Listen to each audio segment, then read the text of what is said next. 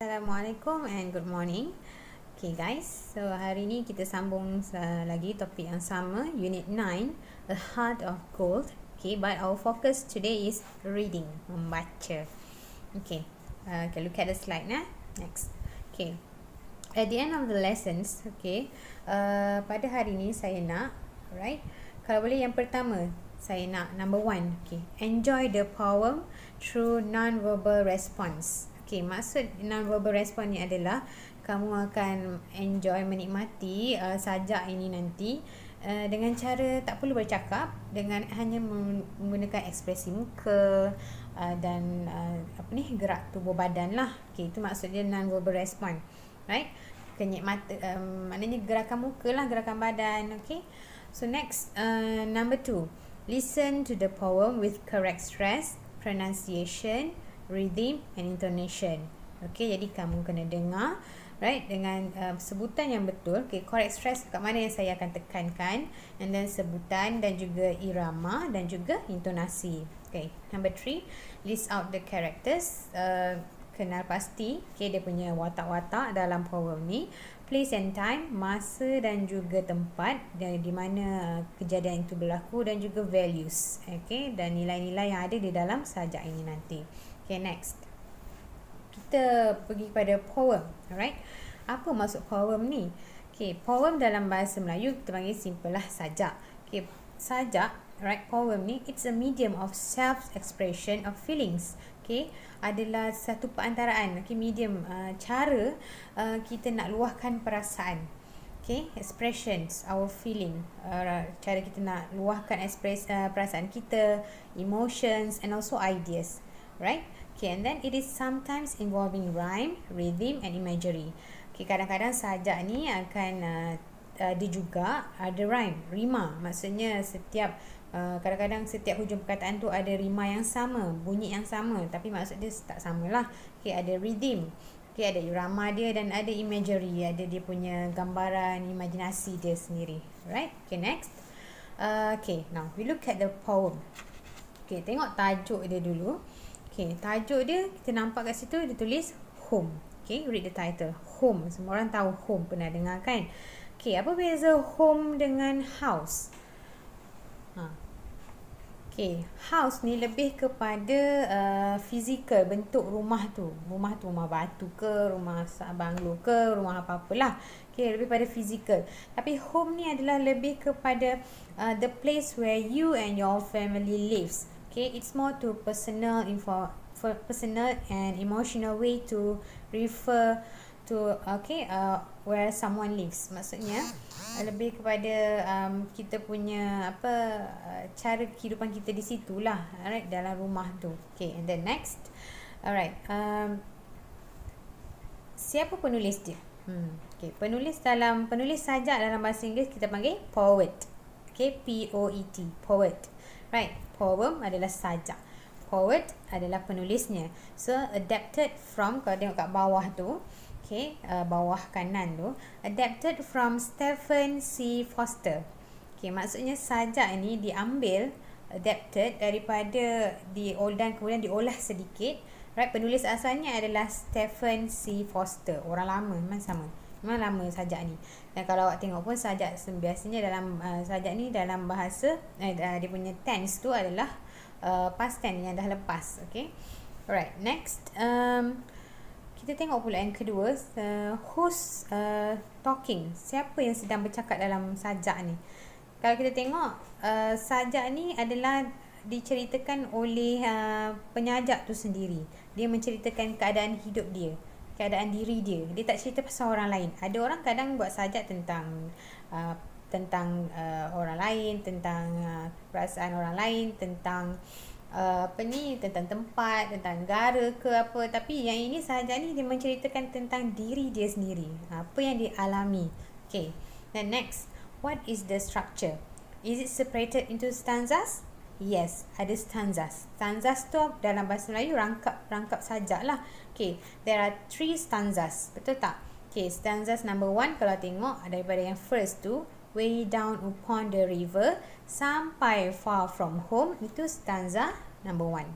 Okay, second stanza number 2, From all around the little farm I wandered, sampai, oh, take me to my old life. Okay, then stanza number 3. From no matter where I go.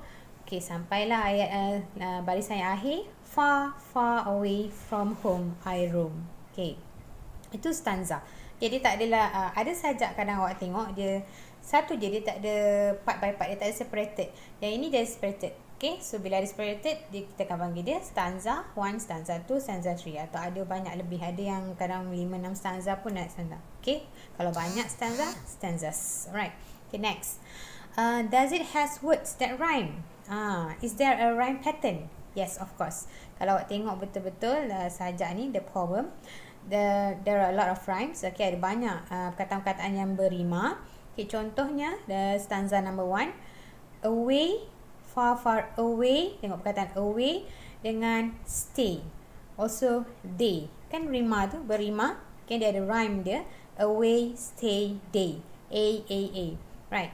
Okay, lepas tu sambung. Masa stanza 1 ada roam dengan home. So it's rhyme. Maksudnya bunyi sama, cuma dia punya maksud dan ejaan dia lain. Bunyi yang hujung tu sama. Okay, next stanza number 2 pun ada juga. Okay, ayat baris yang pertama, wandered dengan wasted. Itu rhyme, berima. Okay, kemudian young dengan sang. Okay, kemudian baris yang akhir, 3 akhir tu dia tak ada rima. Okay, brother, I dengan old life. Tak ada kena-mengena dia punya rima tu. Betul tak? Okay, next stanza number 3, ulang balik. Okay, dia ada rhyme dia. Sama macam yang tadi, stanza number 1 tadi. Home dengan room. Okay, so next. What does the poet want me to know? What does the poet want you to know? Okay, or understand. Jadi kita kena tahulah apa yang poet ni, penyanjak ni nak awak tahu dan apa yang awak faham, awak rasa, apa yang dia rasa. So bila kita nak, so kalau kita nak tahu apa yang dia rasa, apa yang dia tahu, kita kena baca, kena teliti betul-betul. Sebab sajak ni dia kadang-kadang dia menggunakan imajinasi. Ada kata-kata dia tu yang kita kena betul-betul faham. Okay, baru kita dapat nampak apa yang dia cuba ceritakan. Right, so next. Okay, kita tengok dulu perkataan-perkataan yang ada ni. Okay, sebelum kita masuk ke dalam sajak tu. Right, first, elderly. Okay, tengok perkataan beratas. Elderly. Elderly maksudnya orang yang lebih berumur daripada kita. Orang, kalau dalam sajak ni dia akan dituju khas kepada ibu bapa dia. Elderly. Okay, orang-orang tua. Dalam kita tak nak cakap old people. Old people macam tak best kan letak dalam sajak kan. Jadi untuk nampaknya lebih sopan, kita akan sebut elderly. Okay, orang yang lebih berumur, lebih dewasa daripada kita. Okay, elderly. Okay, and then wasted. Okay, sebenarnya perkataannya daripada perkataan asal dia waste, maksudnya dibazirkan. Right, wasted, dibazirkan. Right, atau disia-siakan. And then roam dengan wander. Okay, wandered tu perkataan asal dia wander. W-A-N-D-E-R. Okay, tapi disebabkan kejadian ni dah berlaku dahulu, jadi dia tambah ed lah, past tense kan. So roam dengan wandered ni sebenarnya lebih kurang sama maksud dia. Maksudnya adalah in English we can say that travel freely, okay, and with no specific destination.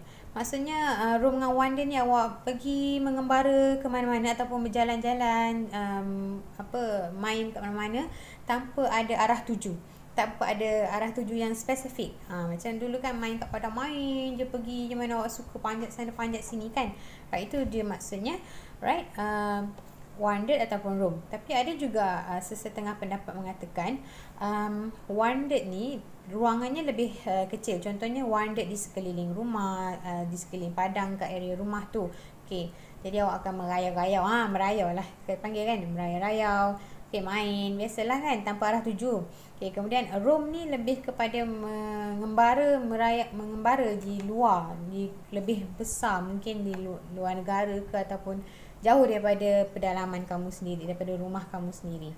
Okay, and then last last vocab, miss. Okay, semua orang tahu, like I miss you, saya rindu awak. You miss me? Okay, like that. Okay, miss adalah maksudnya rindu. Okay, so we go back to the poem. Okay, so you listen first, right? Okay, then please focus for the stress, for the intonation, and also for the what else? Pronunciation. Okay, so home. Way down upon the river, far, far away, where my heart cries. There the elderly stay, up and down the whole day. Sadly I roam, far from home. All around the little farm I wandered, when I was young. The many happy days I wasted, many songs I sang. When I played with my brother, happy was I. Oh, take me to my old life. No matter where I go, I will miss my home. Far, far away from home I roam. Okay, okay tak? So, sajak ni kalau ikutkan secara keseluruhannya, okay, before that kita tengok dulu karakter dia yang ada dalam. Kan tadi kan kita nak kena pasti karakter kat mana kan, dan apa dia punya value kan. So mula-mula kita tengok karakter dia. Okay, watak yang ada dalam poem ni adalah tentunya watak utama adalah diri penyajak tu sendiri. Okay, diri penyajak tu sendiri. Dia menceritakan betapa rindunya dia terhadap kampung halaman dia, okay, terhadap orang tua dia, right, yang tinggal jauh daripada dia. Okay, and then ada watak elderly tadi, orang tua dia. Okay, and then kemudian ada dia cerita tentang my brother, abang dia. Betul kan? So itu antara watak yang ada. Dan juga masa dia muda dahulu, when I was young, masa dia kecil dahulu. Okay, itu antara watak yang ada dalam poem ni. Kemudian adalah place and time.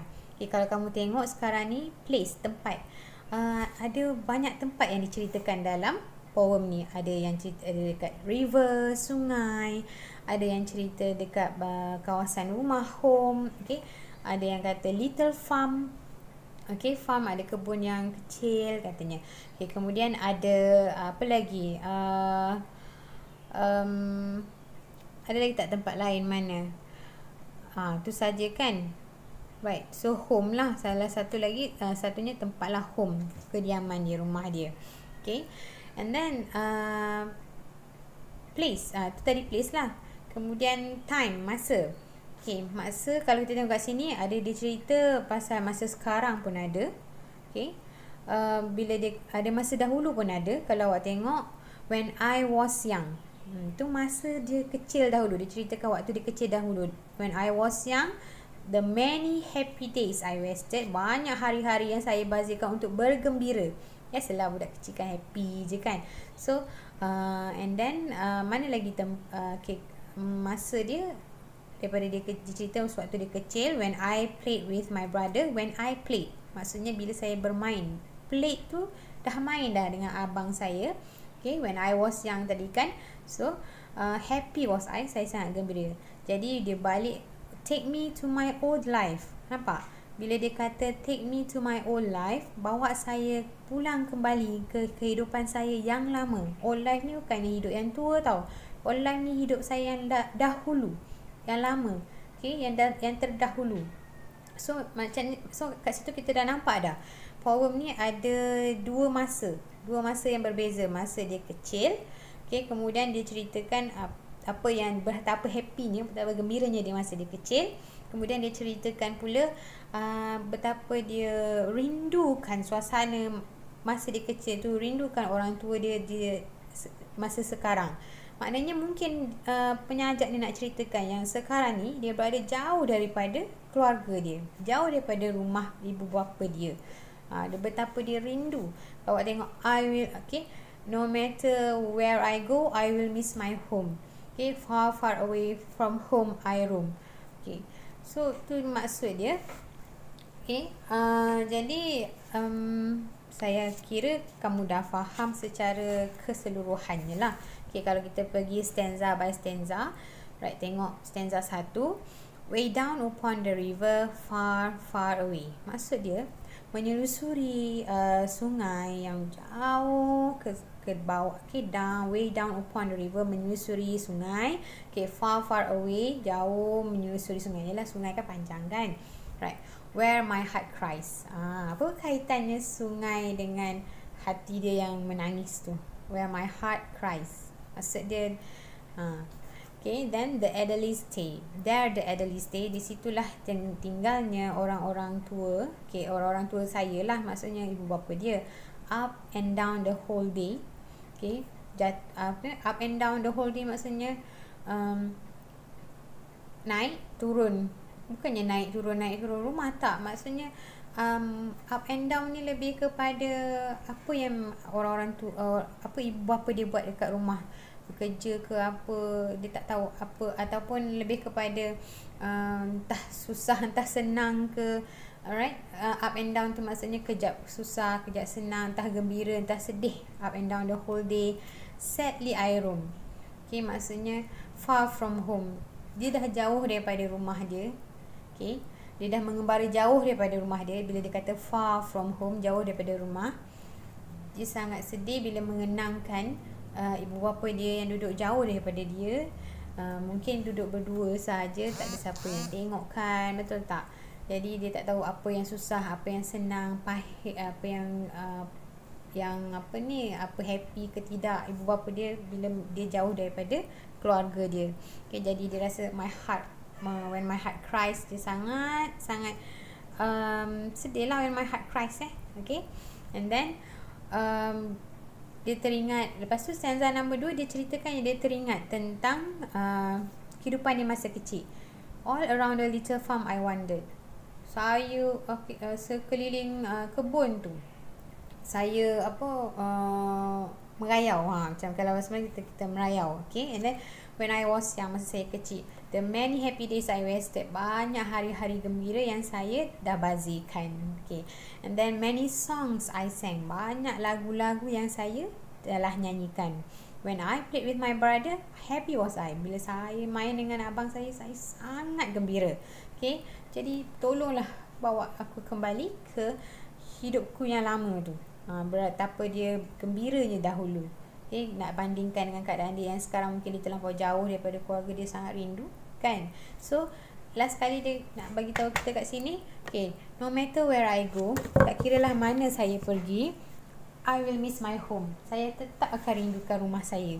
Okay, far far away from home I roam. Walaupun sejauh mana pun saya pergi mengembara daripada rumah saya tetap akan terus merindui rumah saya. Okay, jadi saya harap awak faham Alright, so bila dah faham, okay, saya nak awak jawab soalan-soalan dalam buku teks pada muka surat yang ada poem ni. Okay, tuliskan dalam buku tulis E1.